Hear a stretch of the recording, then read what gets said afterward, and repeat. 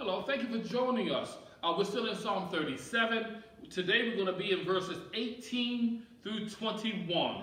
18 through 21 in the Good News version of the Bible, the Good News translation. And it reads, "The Lord takes care of those who obey him, and the land will be theirs forever. They will not suffer when times are bad. They will have enough in time of famine. But the wicked will die. And the enemies of the Lord will vanish like wildflowers. They will disappear like smoke. The wicked borrow and never pay back. But good people are generous with their gifts." Whoa, we got some good stuff today. First of all, the Lord takes care when we obey him on a daily basis, on a moment by moment basis. Those times when we stumble, when we fall, those times when we don't get it all right, but we get up and we say, "Lord, I know I messed up. Forgive me my sin, Lord." And we go on.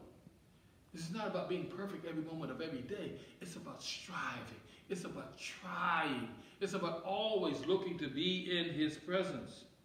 It says the Lord takes care of those who obey him. And it said, in the land, that place, the land, that possession, the land will be theirs forever. And it says, they will not suffer when times are bad. Sometimes you look around, and God has a special place for you. When all around you, the world is falling apart, he's got a special place for those who obey him, for those who trust in him, for those who believe in him. He's got a special place. They will have enough. He didn't say you're going to have extra. He said, but when the whole land has famine, when all around seems like they're not quite making it, he'll see to it. Look around, you have enough. Look around, he will provide enough. Look around, he's got somebody coming to make sure that you have enough. When it looks as if all things are coming apart, he has enough for you. And he is enough for you. He said, but the wicked will die. Why? Because they only depend on themselves. They don't trust in the Lord. They only depend on what they can see and what they can experience. They don't believe that the Lord can come through in these times because they think that they are their own Lord. He said, but they will die. And the enemies of the Lord will vanish like wildflowers, and they're going to go away like smoke, won't even be thought about anymore. He said, the wicked borrow and never pay back. The wicked borrow. The wicked borrow and never pay back. Always be careful of somebody who is borrowing and never pays back. Always be concerned about those persons who are always taking and never giving.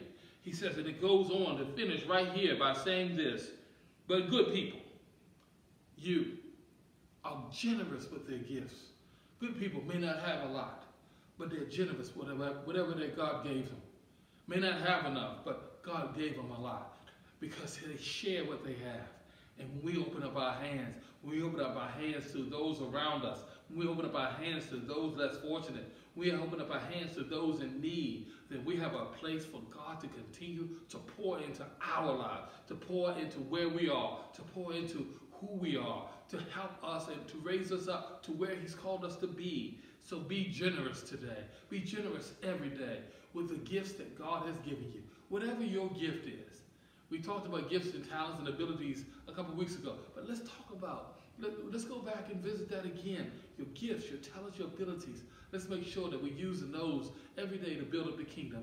Let's give a kind word. Let's give a smile. Let's make sure we give whatever we have.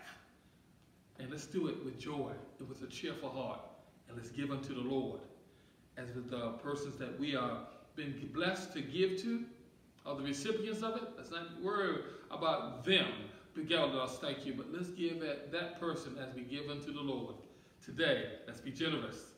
Because remember, if we're generous, we're doing what God has called us to do. And as long as we're doing that, we remember that the wicked are temporary. But those of us who believe that what God gives us and what he's going to bless us with is permanent.